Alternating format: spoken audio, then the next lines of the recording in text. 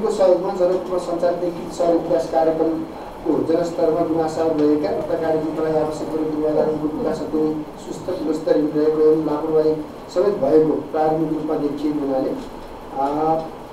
म सहरी विकास मन्त्रालयलाई नै राष्ट्रिय योजना आयोगको प्रतिनिधि पनि राख्नु अनि पछाडि एकजना विज्ञहरू पनि बाहिर राखेर मन्त्रालयले नै 15 दिनभित्र आवश्यक छानबिन गरी सोको प्रतिवेदन समितिमा बुझाउनु र त्यस प्रतिवेदन अनुसार आन्तरिक हिसाबबाट कमी कमजोरीहरू जे छन् त्यसलाई सच्याउने आवश्यक पऱ्यो भने कारबाही गर्ने समिति निर्देशन गर्दछ।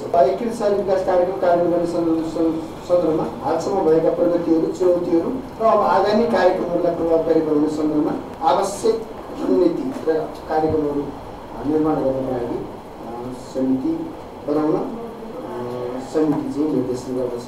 खास गरिकन सहरी विकास मन्त्रालय आफ्नो उत्तरदायी भूमिका निभाउनु पर्ने त्यहाँ कमी कमजोरी छ।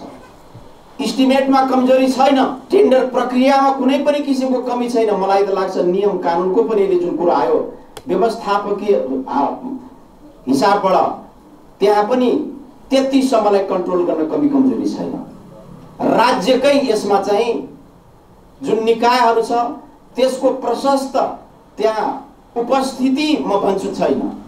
किनभने टेन्डर प्रक्रियाबाट काम सुरु भइसकेपछि त्यसको गुणस्तर नियन्त्रणको लागि पनि त निकाय छ नि। अन्यबाट चाहिँ यसको निर्माणबारे पुनर्विचार गरियोस् र निर्माण कम्पनी त्यहीलाई नै दिनुपर्छ भन्ने पनि छैन। धेरै सक्षम पनि छन्, त्यो प्रक्रियामा जानुपर्छ भने पनि माननीय सभापतिज्यू मार्फत नेपाल सरकारलाई गम्भीरतापूर्वक ध्यान आकर्षण गरियोस्।